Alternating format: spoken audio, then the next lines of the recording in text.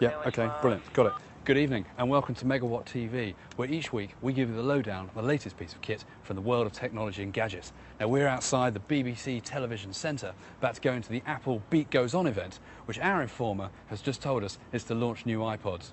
Let's see if he's right. So here we are, 10 minutes before the start of what we think is going to be the new iPods coming from Apple. We're here, we're live, we're getting excited, proper products coming soon. Right, we've just been told to turn the mobile phone off, so we're going to have to do the rest of it by still cameras. Here are some exclusive shots we've just snapped. That's the Nano, that's the Shuffle, that's the iPod Touch. Wow, it's an iPod Touch. It looks like the iPhone, but without a phone. We've finished up now. Let's go and have a look backstage and play with the products. Excited about buying one of these this summer for the summer holiday? Well, I'm afraid the old news is bad news. That's right, Apple tonight have invented the iPod Nano and changed it for this, a fatter design. You can see it's a lot fatter, thinner, smaller,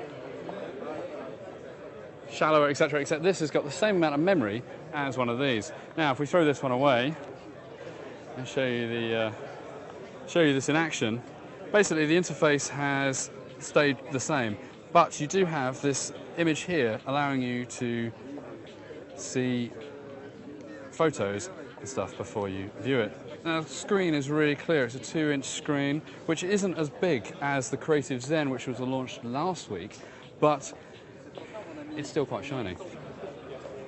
Video-wise, you've got the ability to watch anything that's downloaded, and as I say, the screen is quite clean and you can scroll through, pause, play.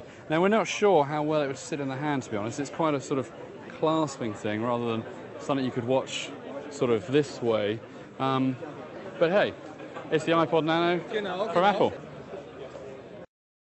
We hate the fact that everybody feels they can sue YouTube. Come on, just get over it. They do videos, you put them up, there's likely to be stuff that's there that's yours, but you know, it's fun, it's interesting, it's great. Every day I pick up the newspaper or go online and read another story and it's like, so-and-so suing YouTube, so-so-so-so adding to the new YouTube suing case, so-so-so-so adding to the new YouTube suing case. It's just bonkers. I mean, like, let's sue YouTube. That seems like a brilliant idea. Why didn't we think of that? As soon as I finish this, I'm gonna go sue YouTube. That seems what everybody else is doing. It's just bonkers. It's just stupid. And that's why we hate people suing YouTube. Not wanting to completely give up on the original iPods that used to hold just 1,000 songs when it first launched, Apple have refreshed the model and called it the iPod Classic. As if it's like the Coke Classic, where it's sort of original flavour, but just a new funky metal design. Screen is still the same size.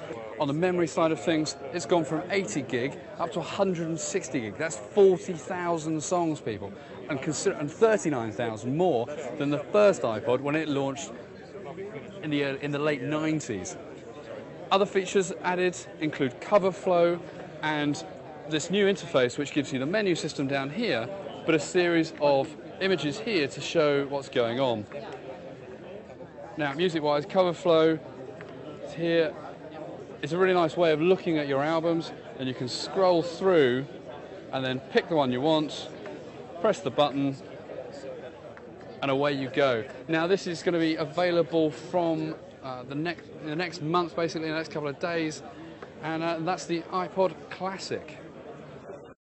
We love MP3 players. Why do we love them? Well, because they just take you to another world, don't they? Your day's been crap, the train's horrible, it smells and everything. You put those little earbuds in and that's it, you're away. Whether it's classical music, rock, yeah, it's quite nice to get some peace and quiet, but there's so many times when you just think, wouldn't that song, if that song played now, it would just say everything about everything that I want to say right now. And that's why we love MP3 players. So here we are with probably one of the gadgets that you're going to want this Christmas. This is not the iPhone, no, it's the iPod Touch, a super slim 8mm thick copycat of the iPhone, sans without the phone capabilities. You have built-in wireless, that's what this little black bit is here, and then a touch screen. So all I have to do is tap, you get the music, and I press play, and then the music's playing. Now I can move tracks and access albums by just sliding, and the scrolling is just beautiful. It really is crystal. If I go like this, I get cover flow, which is even nicer, and you just can scroll through the albums you want, tap on one you need, press the button, and that's it. It's playing away. Now, other features of the phone, which if we go back to the home screen, Apple have added the iTunes wireless store, which allows you basically to access all 6 million songs within a catalogue on the fly, as long as you've got a wireless hotspot.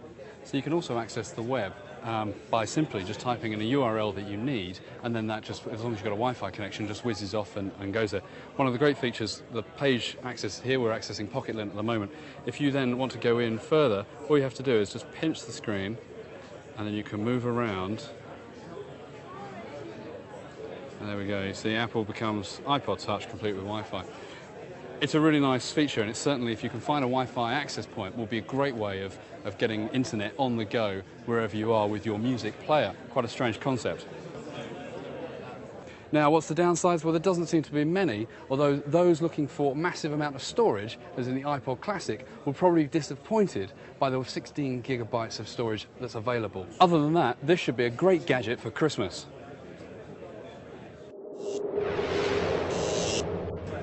We've felt, we've groped, we've touched, we've licked even the new iPod Shuffle, the new iPod Nano, the new iPod Classic, and of course the iPod Touch. But what do we really think? Well, the iPod Shuffle, there's no change, just a couple of colorways really. If you really wanted that green or maybe that product red version, then that's available from today. The iPod Nano, it's fatter, it's smaller, it's a slinky little machine. It certainly looks better than the Nano of old, but against the Creative Zen, I think the verdict's still out. I think we'd probably still like to see the Zen, to be honest. The iPod Classic, the great thing here, 160 gig, that's 40,000 songs, as we said earlier, which is an amazing feat because it's only knee thick. Really good, metal makes it a lot better than the thing, but it's just the classic. It's their sort of homage to the old past. The iPod Touch, now this is the new swanky iPhone-esque device, but without the iPhone.